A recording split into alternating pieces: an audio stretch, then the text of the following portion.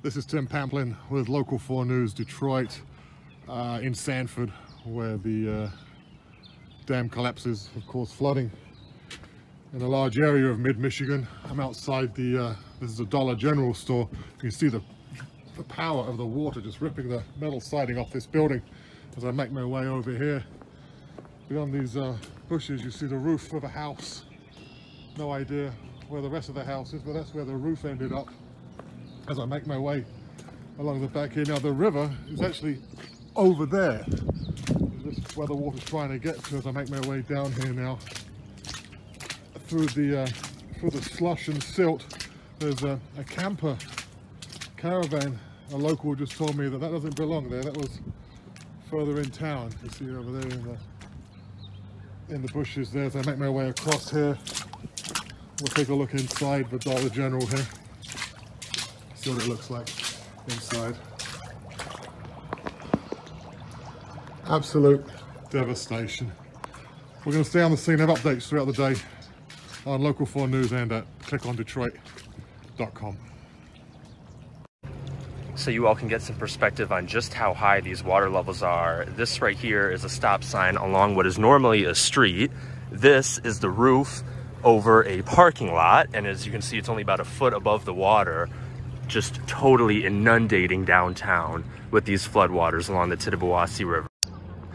And this is M20 highway in Midland, Michigan, totally shut down due to the flooding. This is just unreal.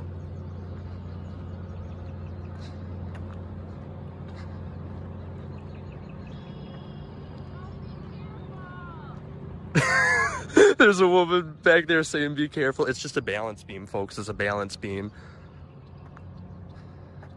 I did this in elementary school. I hope I still got it now. If I don't, I'll be in the water.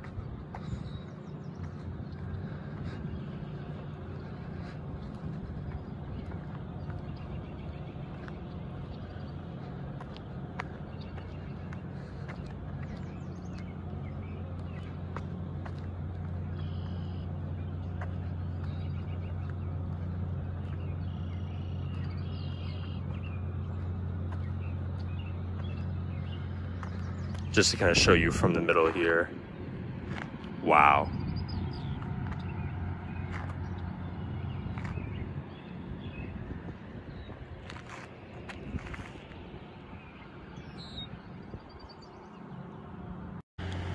So this is right behind the courthouse in downtown Midland, and you can see these rushing waters as the water levels continue to rise here along the Tittabawassee River.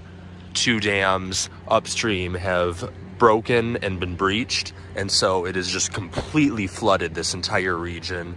People have had to evacuate. I swear the water is actually getting faster now. This is crazy. Folks, this is the wildest flooding I have ever seen in my life. Just look at this. The Tittabawassee River has completely spilled over its riverbanks. Normally, this entire area right here is a park. Like, there's a parking lot. That's why there's those poles there that have lights for the parking lot. And this here is on the edge of the water, and that's the river. Now the river is all of this downtown area too. Look at this.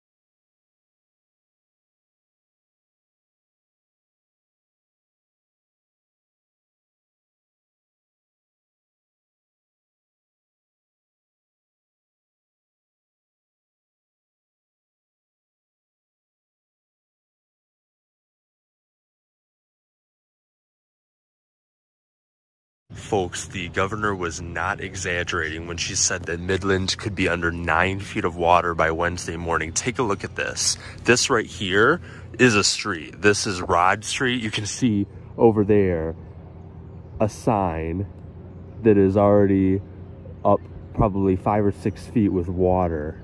flowing through here. The Tittabawassee River, which normally is way over past that tree line back there, has completely overtaken Midland, Michigan, and this entire section of downtown is just totally flooded.